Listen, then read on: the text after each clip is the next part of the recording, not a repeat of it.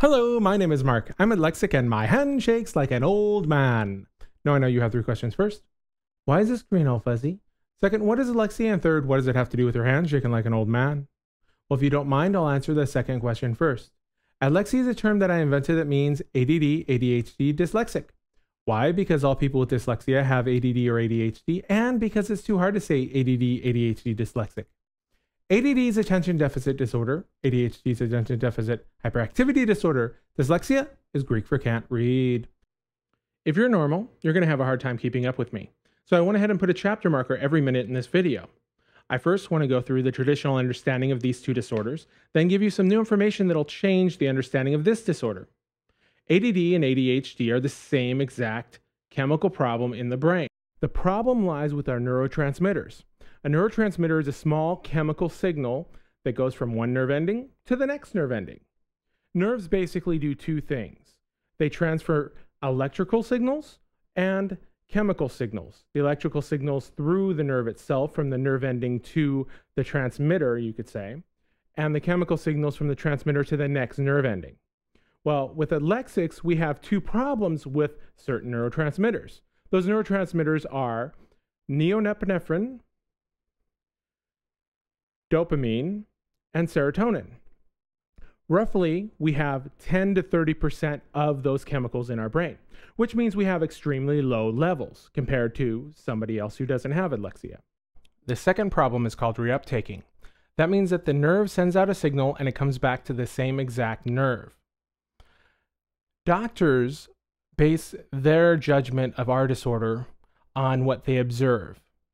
Not all things on the list I'm about to give you may apply to you, but it'll give you a good idea of what dyslexics do. Dyslexics are verbally impulsive, fidgety, unable to wait their turn verbally, easily distracted, disorganized, miss unimportant details that normal people think important but aren't really important, bounce from one task to another and back again, and make bad decisions that seem logical at the time. The person with ADHD is more likely to have lower dopamine levels.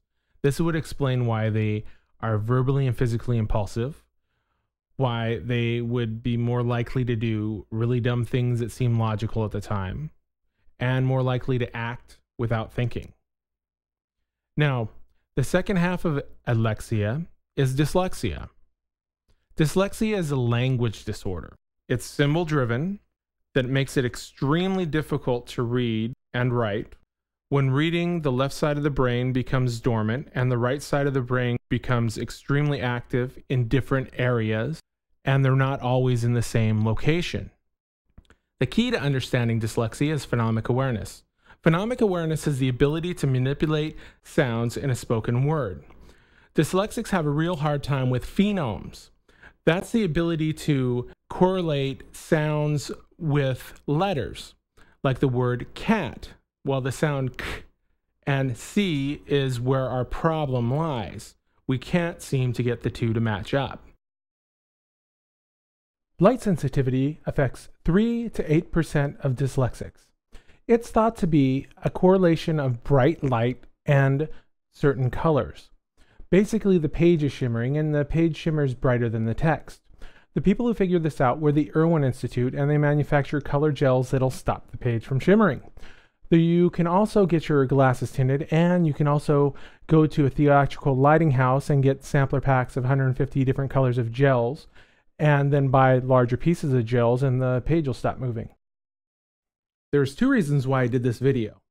If you don't mind, I'll give you the second reason first. The second reason why I did this video is to get people talking about the static. That answers your first question. Why is the screen all fuzzy? Well, the screen is all fuzzy because most people with ADD, ADHD, and dyslexia see static. I like to get people talking about the static so somebody can start working on a solution for it, because it would be really nice to get more than 2 hours of sleep at night.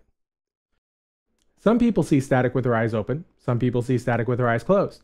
Some people see static with their eyes open and closed. I even met one individual who sees static only in one eye. She's a severe LD. I'm a severe dyslexic, so I see static with my eyes open and closed.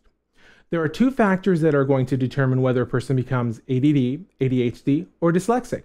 That's the level of static when they see static, with their eyes open, closed, or both, and the level of linguistic development they had before text. The major difference between boys and girls as far as dyslexia is concerned is verbal development. Girls are geared towards it. You get 5-10-year-old girls together and you have to go out and get earplugs. You get 5-10-year-old boys together and you have a sport, a game of war, or transference of technical data like RBI. So girls are geared towards speech and geared towards conveying their feelings. Boys can't do that. If you ask a man how he's feeling, he'll say, I feel pretty good, nothing hurts. See, a man has a one-lane rickety footbridge between his left and right brain, so it's a very dangerous task going from one side to the other. A woman has an 8-lane highway. Every thought a woman has goes through both sides of her brain. Say she asks a man a question and she doesn't like the man, and the man is stupid enough to answer the question, how does this dress look on me? The man says, puce doesn't look that great on you. That night, when she talks to her friend, she'll say, he said I was fat. This is because a woman will take the left side question, how's this dress look on me? Transfer it over to the right side, I hate you, I hate you, I hate you. And back over to the left side again will be a new reality from, that dress doesn't look good on you because it's puce, to you're fat. This is probably due to the fact that women have the ability to have two thought patterns going on in their brain at the same time. A man can only do one thing at a time. If you put it on a list, we'll do it. If you don't put it on a list, it won't get done. We can be tying our shoes and you can tell us what to do, and we look up and say, what do you want me to do? But if you take it and put it on a Post-it note and put it in front of our face for 30 seconds, it'll get done. We're pretty simple creatures. Women are not being diagnosed with dyslexia. They say about 2% are dyslexic. 8% of boys are dyslexic. Well, that's not right. See, what's happening with the women is that they're being diagnosed with depression. They have the low feelings, they have the deep thoughts, so they're giving a nice antidepressant, and that sucks the soul right out of their head. As I said before, the key to dyslexia is linguistic development. Women have a much easier time when they're growing up dealing with the static than men. Men only have one text-to-speech center in their brain. Unfortunately, with dyslexia, until we deal with text, it's not activated. So we have one speech center in our brain. Well, women naturally have two speech centers in their brain. All severe dyslexics have 3 speech centers in their brain. This is due to the rebuild of the right brain for static. Women have naturally 2 speech centers. So when they deal with the text, it's much easier to convert over their brain. And what happens with the women, of course, as I said before, they become depressed because they're much more in tune with their emotions. And since they have 10% of the normal dopamine levels, they feel pretty bad. So they get an antidepressant, and that sucks the soul out of their brain. The antidepressant stops reuptaking. Reuptaking is basically the obsessive compulsive side of dyslexia. Now, if you're a mild or moderate dyslexic, you don't have these problems. Now, when I say obsessive compulsive, I don't mean you rearrange your lawn gnomes every 15 minutes and wash your hands every 5 minutes. I mean you rethink things over and over and over again. You blow things way out of proportion. If your boss says something minor that you're doing wrong, you blow it out of proportion and worry about your job. You'll see something on TV where something bad happens to somebody in the news. Well, you'll put yourself in that person's position and rethink out every possible outcome of that situation all night long. That's the obsessive compulsive side. If you're mild or moderate, you're going to have some tendencies, maybe not sitting there dwelling on the thing over and over again. A part of the reuptaking is the brain going 24/7. We'll look into a problem that we had earlier in the day that we solved, and we'll just reuptake on it all night long. All people with dyslexia have hand tremors. Their hand shakes like an old man.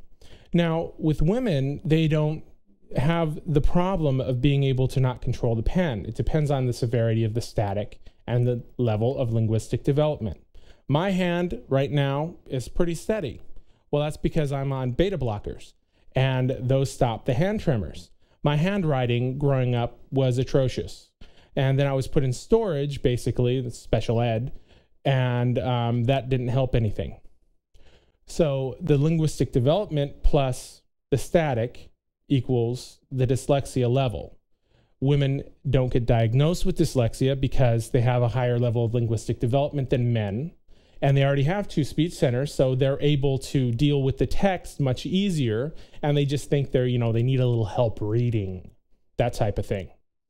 Where men, we have a really bad and hard time with it. There are 2 possible ways for our brain to develop text centers. In non-dyslexics, it happens in nice straight rows in our left hemisphere. We already have a speech center in our left hemisphere, so that works out wonderfully. In dyslexics, well, because of the static, we have to rebuild our right brain to deal with the text. It happens in clumps in our right brain, and not in the same exact spot every time we read. It moves around. So we have multiple text-to-speech and speech-to-text centers in our right brain. This explains why dyslexics are mostly left-handed and why we're so creative. Our right brain is a lot smarter than our left. We tap our right foot instead of our left foot because movement facilitates focus, and by tapping our right foot, it shuts up our left brain. Normally, the left side controls text, speech, and logical reasoning. The right side controls shapes and forms, 3-dimensional reasoning, and emotions. What happens when we rebuild our brain is that we have to develop a text and speech center. When that occurs, when we read, we have to read each word in our brain. We have to say each word in order to get it off the page. Now, this may be due to the only way our brain was able to rebuild itself was by speaking each word so our left brain could hear it, or because we've developed a secondary memory system and logic system in our right brain.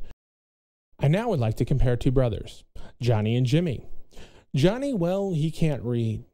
He has a real hard time staying awake in the first couple of periods of the day. He sleeps through most of his classes. He sleeps most of Saturday. He's not very sociable, except, when he wants to tell you something he's interested in, and then you can't shut him up. Jimmy, on the other hand, is the perfect child. Head of all the teams, head of the soccer team, head of the football team, head of the baseball team. Well, being the perfect child, he can, of course, cover 2 bases. And since 2 people are sick, he's covering center and second base. Unfortunately, though, he forgot his sunglasses. So he's running out for a fly ball. He overruns the ball, trips on a sprinkler head, and gets knocked unconscious by the ball. He's blind as a bat. Well, Johnny's only consolation is, well, at least you get 8 hours of sleep a night. So what happens with Jimmy? Jimmy compensates for his disability. His sense of smell, touch, taste, and hearing greatly improve. Well, the same thing happened to Johnny. Well, Johnny saw static on the page, and he couldn't deal with it. So his right brain compensated for his disability, rearranged itself so he could somewhat deal with it, and, he kind of got along. Well, let's take Johnny down 2 roads. The first road, Johnny doesn't get dumped in special ed because his handwriting is almost legible, and his parents help him out even though they were too busy making money to buy a sport ute and the gas for the sport ute. And if you own a sport ute, you got to have a boat, and if you got a boat, you got to have a cabin. So they weren't around much when Johnny was very young. He spent most of his time in daycare. Then he was born in late December, so he missed the first year of school, and he spent time in daycare. So he didn't have a whole lot of linguistic development. Well, when Johnny comes up against text, he can't deal with it very well. He hates reading in class. So he tries to pay attention to the teacher, but since he has the ability to think in multiple thought patterns at a time, and because he sees static, normal people, they have fuzzy over here when they're reading. Well, with dyslexics, we have fuzzy with static on top of the fuzzy. So if there's any movement we notice it right away. It may be even possible that we can see movement outside of our visual range. I've noticed that may be the case. Well, if there's movement over here, our eyes catch it right away and we look straight over. Well, Johnny, was looking around the classroom because everybody's moving. And the teacher says, "Why don't you focus?" So Johnny starts tapping his right leg, bouncing it up and down. And this bothers the teacher, so the teacher considers that he's unruly.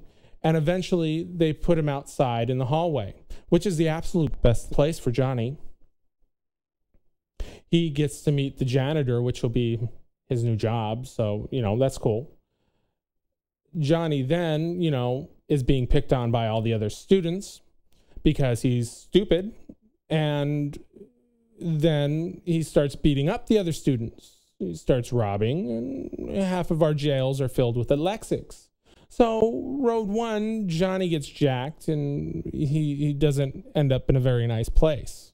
See, what will happen is that dyslexics need to compensate for their disabilities. So they look to alcohol or drugs, and it doesn't do very good because they use the alcohol to put themselves to sleep so they can get out of sleep, but they can become addicted to the alcohol and they are unable to function in life after that. Well, the second road of Johnny, let's just say they take him in to preschool, and the first thing they do is they ask Johnny to put on a magic helmet. And the magic helmet is pitch black inside. They say, "Johnny, do you see fuzzies?" Well, maybe only in Encino. But he says, "Yeah." And then they flip a little switch on the helmet, and there's a tight checkered pattern inside the helmet with a bright white light. Johnny goes, "Ah!" So you know what happens to Johnny? He started with phonemic awareness before he even sees text. It's a great and wonderful thing. They figure out what his color is, and the page doesn't move. So his left brain learns how to read. And Johnny is considered to be special instead of special ed, and he may find the cure for cancer one day. So if we take a look and say, well, all dyslexic see static, we now have a huge diagnostic tool because you can determine whether the girl's depressed or if she's dyslexic really easily. You can determine, you just make it a standard battery test. You have the little hearing tests, and you get on a little bus and you hear the little tones and you press the button, and you have standard vision tests. Why not a magic helmet or a dark room? A little box inside the special van they have. This would make life so much easier for dyslexics. Einstein was kicked out of school in 6th grade because nobody could read his handwriting and his spelling sucked. His math sucked too, but he was able to figure out equals MC squared. Why? Well, because his best friend did the math. Even though he sucked at math, he excelled at math, if you get what I mean. Einstein, Ansel Adams, Edison, Charles Schwab, all found a niche at what they do best because they were able to hyper-focus on things and because their intelligence lended them to certain tasks. Charles Schwab, after losing a whole bunch of money, would spend all night thinking about how he lost a whole bunch of money. So he wouldn't lose a whole bunch of money next time. Edison, he fiddled with stuff and said, "Ooh, that's lame. I should fix that." And he was able to make new stuff. Ansel Adams was able to see when very few people could see. We also excel in the physical arts, dance, music, and drama. We love drama. When it comes to your career, don't limit yourself. As dyslexics, we love to hyper-focus and get a degree in something we enjoy, and then we go into that area and then we stay there forever. We don't really think that we are capable of doing more because we have to work our butts off to do what we do. And as a result, we become extremely good at what we do and we advance, but there may be something completely different that you want to do that has nothing to do with your degree. So just because you got a degree in something, don't limit yourself to what, your first job is and you worked your way up. Well, great, but there may be something much better out there for you. We're very 3D people, where somebody has to go get a couple charts to figure out where slot A goes into slot B. We already know where it is. So engineering is a place that we excel at greatly, and they don't really care if our handwriting is sloppy or not, just as long as the building doesn't come down. Everything's digital now, so your limits are limitless. Background noise. Background noise will allow you to get some sleep at night. If you have a fan or air filter or even a fish tank air motor, providing you have a fish tank, it'll allow you to get some sleep. Otherwise, you'll hear your own heartbeat and your own breath and every noise in the house, and you'll spend all night waiting for the next time it. Now I like to compare myself to a friend of mine named Amy. Amy is a true hyperspaz, but she's also as cute as a button, so everybody loves her. She's a very intelligent woman, and she can succeed at whatever she puts her mind to. She grew up in Eastern Washington in a small family that's pretty much ADHD all around. So she learned how to speak very early on, developed speech very early on. She didn't have problems learning how to read in the same way that I did. Her hand shakes like an old man, if not worse than mine, but you can read her writing. She sees static with her eyes when they're open and closed, so the linguistic development is the only thing that can explain why she wasn't put in special ed. She was diagnosed with ADD early on. They gave her Ritalin. Now, Ritalin is a stimulant, and stimulants, well, most of them don't suck your soul out of your head because they don't stop reuptaking. Well, with Ritalin, it has a very bad rep because parents use it to control their kids, and it's one of the few stimulants that sucks your soul out of your head, so I wouldn't recommend it. She tried Adderall. That made her feel a lot better, but it didn't stop the impulsivity. See, with Amy and me, we're both severe lexics. And because of that, we have lower levels than normal lexics, and our reuptaking is harder than normal lexics. And because of that, one or the other, a stimulant or an antidepressant, really doesn't solve the problem. We need a stimulant plus an antidepressant. The manufacturers of antidepressants market them to adlexics because they're originally, you take Johnny in because he's depressed because he's the stupidest kid in the class, and they give him an antidepressant and he stops being depressed. So that's why the antidepressants are marketed to ADD and ADHD. Well, my insurance company doesn't cover antidepressants because they don't work long term. Yeah, they stop the reuptaking, but they suck the soul out of your head. The stimulants, that's the only thing that my insurance company will cover. They raise the level of the chemical in your brain. So if you're a mild or moderate adlexic, either a stimulant or an antidepressant probably will do wonders for you and make life just great and wonderful. But if you're a severe adlexic like myself or Amy, then you need a combo. Well, Amy, she's not going that road again. She decided that medication is not for her. Now, when she does admin Mondays, she has to tell herself to focus, but that's all right. She's exceeding much further past any of the other managers in the company. Now, I was born in late December, so I was held back a year. My mom worked for my dad as a receptionist at his doctor's office. I grew up in a nonverbal household. My father would come home from work, read medical journals. We'd eat dinner. He'd read more medical journals. Then about 8 o'clock, they would watch TV for the rest of the evening. So there wasn't a whole lot of talking going on. And I'm the youngest of 5. So I didn't have a whole lot of verbal interaction as a child. When I was held back a year, I went to daycare. And the only thing I remember about daycare is nap time. So for me, not having a whole lot of verbal interaction and having heavy static meant that I had a real hard time when I started working with words and letters and in reading.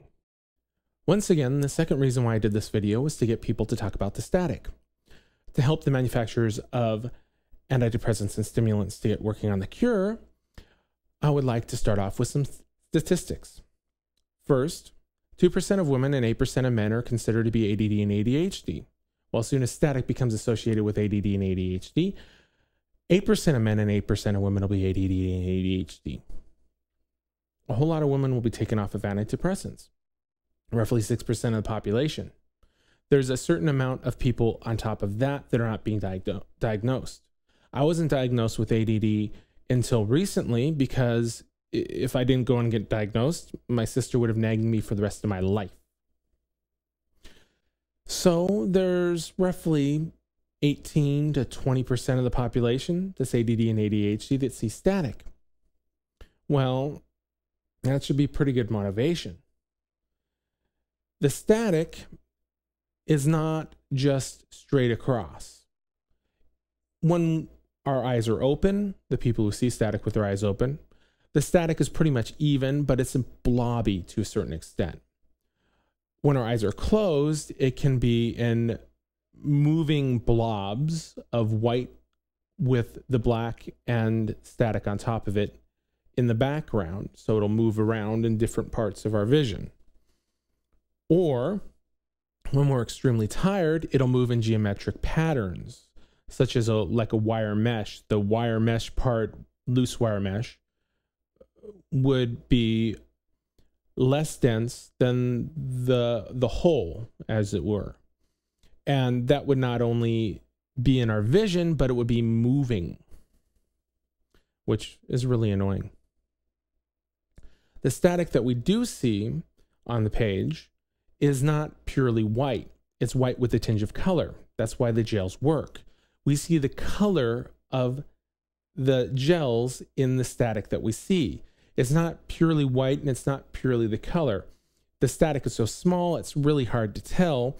It's either the static is mostly white with a tinge of color, or it's white static with a border of color.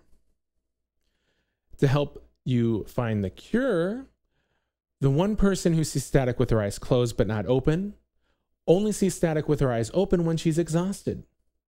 So all you have to do is get someone who sees static with their eyes closed but not open, then get them exhausted, and then they'll see static. Well, you measure them with CAT scan or whatever blood chemistry before then and after they start seeing static, and you have the cause of the static. Realistically, there are two possible areas where it's occurring. It's occurring either behind the bridge of our nose, where the two lines of information go from our retina to our visual cortex. It occurs there because of low shielding, or the two lines of information are the nerves are close together, more close than a normal person. So a normal person's up here, we're right here, and then we have low shielding, which is causing the static cross information. It's like video cable that's cheap, and if you put it next to a power line, you get static in your video. The most likely cause, though, is static occurring in our visual cortex as a chemical problem. Now for some clarification. I'm not ADD. ADD, ADHD, and dyslexia are all lame terms. You see, I've been had. Yes, that's right. I have hyperattention disorder, which means a person with ADHD has hypertension hyperactivity disorder. And dyslexia is lame for the very reason that we can't spell it. Hi, Johnny, you're dyslexic. Can you spell dyslexic? Why don't you just kick us? The first recorded person that's been had was Peter of the New Testament. You can just see Moses saying, "Oy vey," when Peter says, "Lord, let's build some tabernacles." What? My jokes aren't that bad. Well, I've met 3 new people. I know that's not news. The 3 people are, though, for Dyslexia. The first 2 are trace hads, and the third is a hear had. All right, you come up with a better name. The trace hads see fireworks in their vision from the center out or from the sides in. One sees primarily sides in, and the other one's primarily center out of the 2 that I've met. They have had tendencies but aren't really hyper. They don't have any language disability, and their hand doesn't shake like an old man. The hear had, well, she's a true hyperspaz. She can hear a noise in a room, like a machine, a whine in a machine, and go outside the room, go down the hallway, and still hear the machine. It's not a memory thing, it's hypersensitive hearing. We're hypersensitive by default. We go to bed and the blanket is rough and we don't get any sleep. The fan oscillates. Wow, wow, wow. We don't get any sleep. Well, she has hypersensitive hearing, has multiple thought patterns. The first two, the trace hads, they don't have the visual problem where they put the person that had something bad happen to them in the news and put themselves in that person's place and think out every possible outcome all night long. They don't do any of that. The hear had does though, but she doesn't put herself in the person's place. This clarifies Dyslexia greatly. Originally, I thought it might be caused by the text because I had light sensitivity really bad when I grew up. And it isn't. It's two separate outcomes. They're both existent in Dyslexics with static. And let's turn the static back on because the black background's annoying.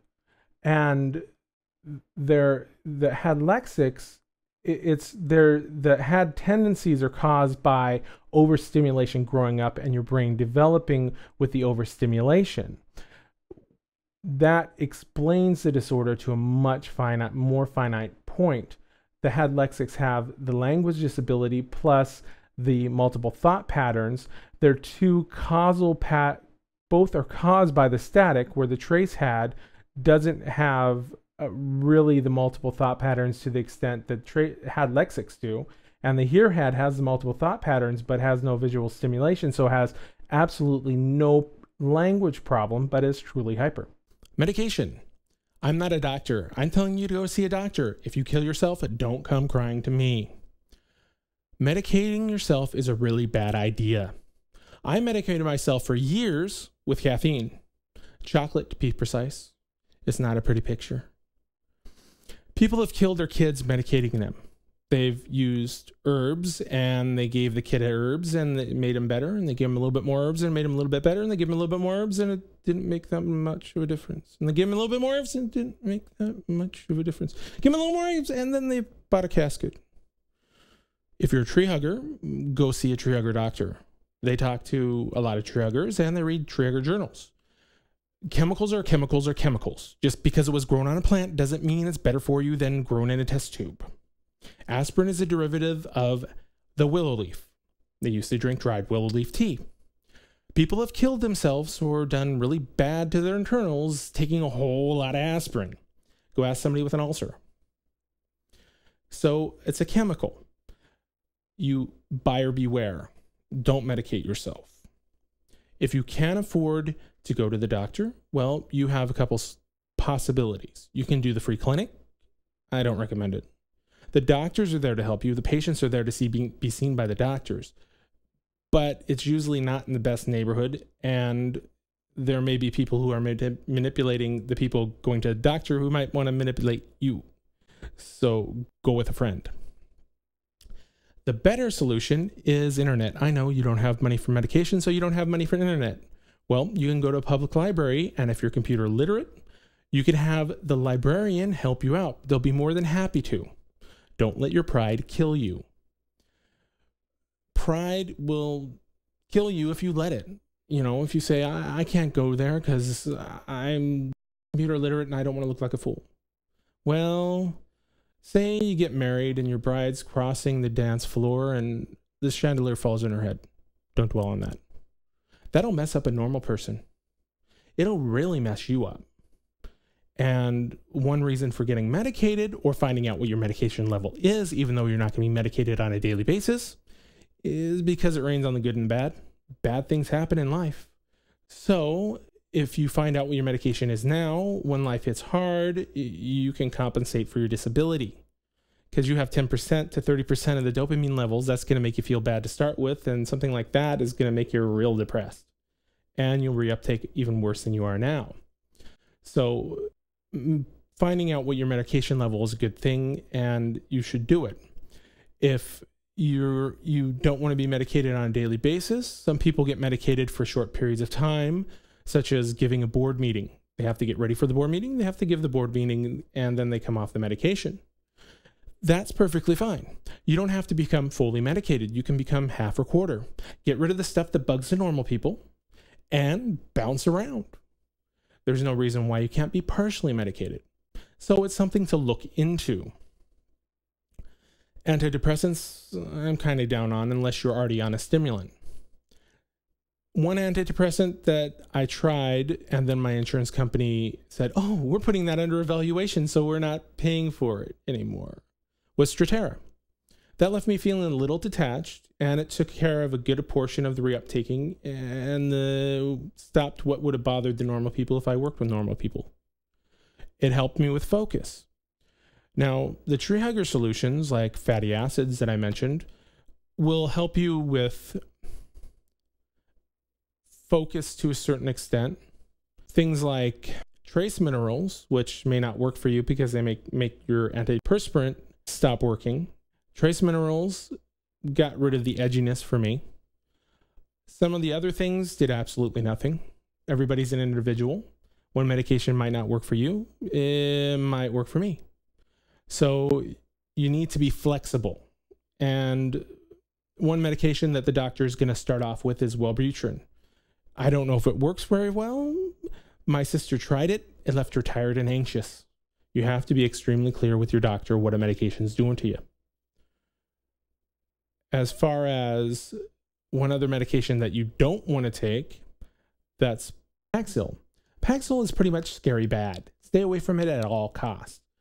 I went to a clinical psychologist to be diagnosed for ADD. You have to be diagnosed by a clinical psychologist or a psychiatrist in order to be medicated for ADD. Your regular doctor can't help you. If you have an HMO, you have to go through your regular doctor. If you have a PPO, then you can look up a clinical psychologist and go to clinical psychologist and have a low copay, and then go to your regular doctor to be medicated. Paxil is the only one that my clinical psychologist that I went to said stay away from at all costs. Other than that, most medications should be pretty good for you, and everybody's an individual.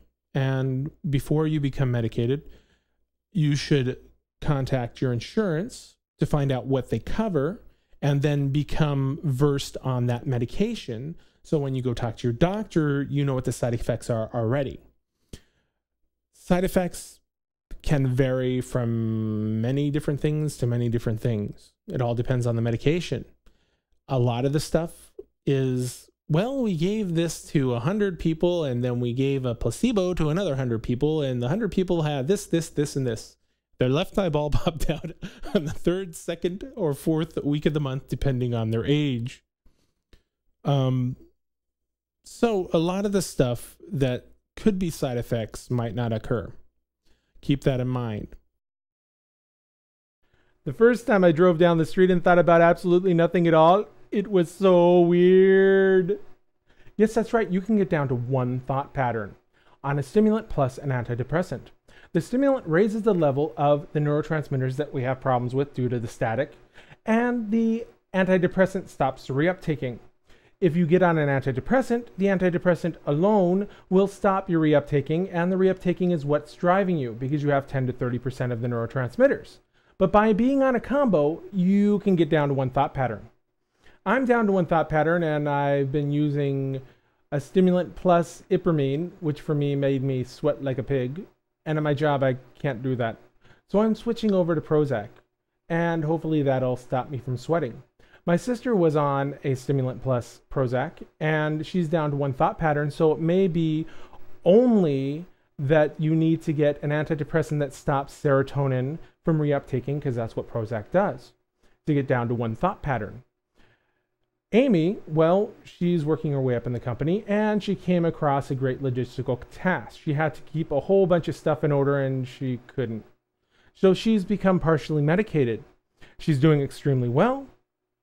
The person who sees static with their eyes closed and not open is also going to become medicated because she goes into work to do 5 specific tasks, and they don't get done because she's taking care of 50 tasks that don't need to be done.